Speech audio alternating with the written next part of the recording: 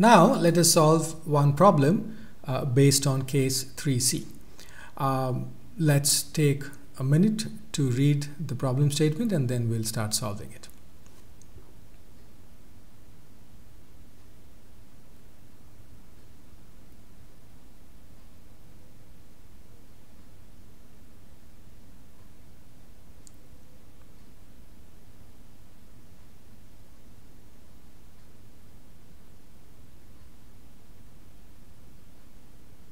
Okay, so as you see, this is the same problem G2 that we solved before, but there is one important difference, that the distribution of capacity, which was normal with mean 100 kilonewtons and COV of 10%, is now the initial capacity, and there is the aging function exponential minus t over 100.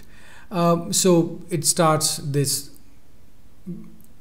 d of t, this aging function starts at 1 and then falls off. In fact, we'll see that this is quite a severe aging, and at the end of 60 years, which is the life specified, the mean strength falls almost to 55% of the original value. This is how we are going to solve this. As we saw in the previous slide, that the R function, the reliability function, is an expectation with respect to the initial capacity C naught. The expectation is of an exponential function where we have the aging function in the kernel of an integration. So that is extra. Earlier, when we had case 3b, it was exponential minus lambda t times 1 minus CDF. Now we have the area under the CDF normalized by the length of the window in time. So since we are asked to find the hazard function, we also would need the PDF either analytically or numerically. So here is a rather long expression for the PDF, which is the negative of the derivative of R. Here, if you go through the steps carefully, what I have done is I have differentiated under the integral sign. So that's how the long expression comes. But we can estimate R and F this way by generating samples of C0, and if we do that enough number of times, we can estimate both R of t and H of t, H being the hazard function. So before we present the results, let's try to get a pictorial sense of what's happening with the loads and the strength. This is just one realization of the process. The blue line at the top is the strength, which is deteriorating as a function of time. So this particular realization of the strength started at somewhere around 122 or something, and then dropped off to something like 68 or something.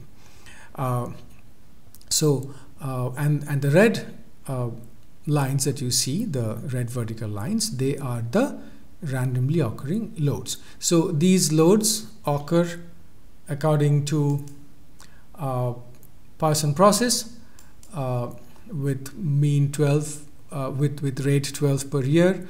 That's why you see so many of them.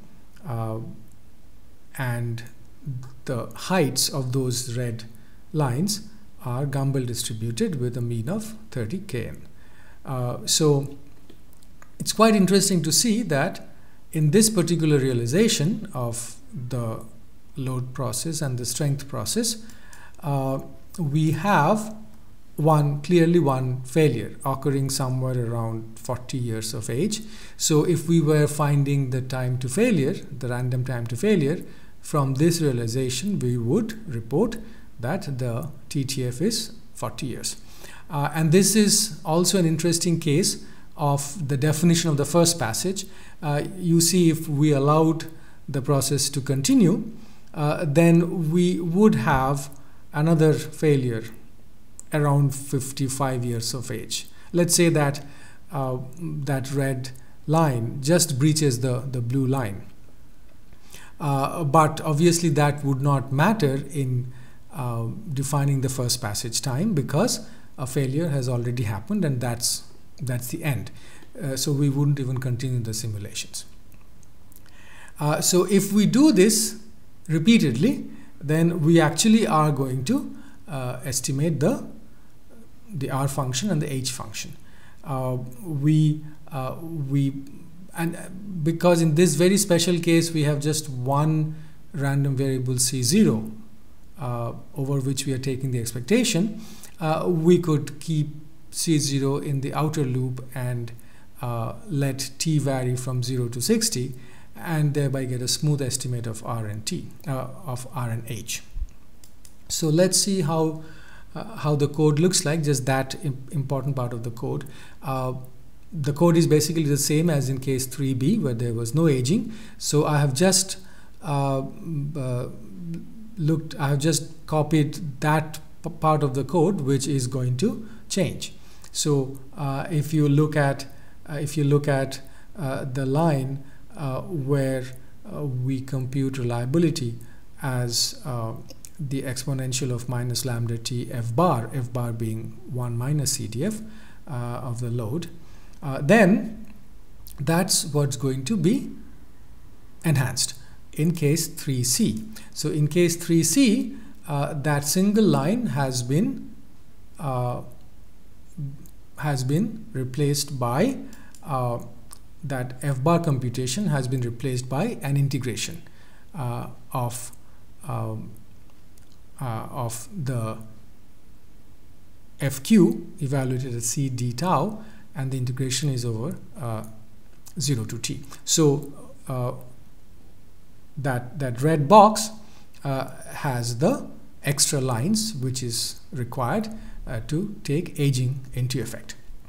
So if we do this enough number of times, we are going to get the reliability function and the hazard function, and let's see what it looks like.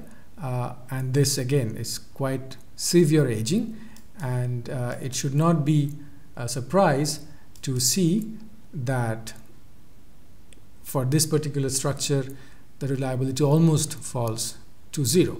Obviously it's not a real situation. No one would probably build such a structure, but if it was so, then we have the reliability becoming very soon very unacceptable.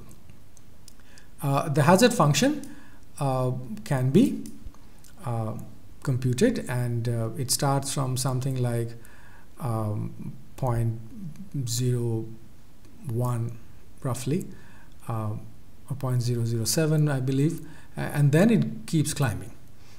If you remember, in case 3b we had a hazard function that was going down. We'd no longer have that luxury.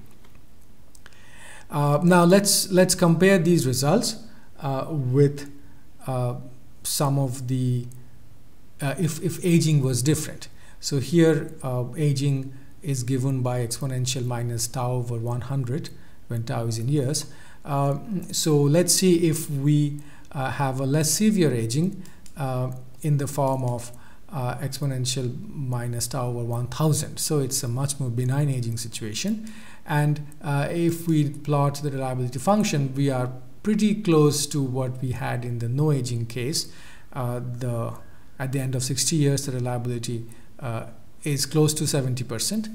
In case 3b we had something like 72%, and the hazard function does something interesting.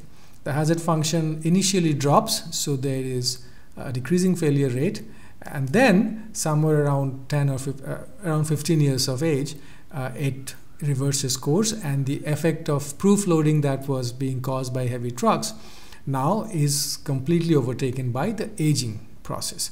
So after about 15 years or so, the hazard function keeps climbing.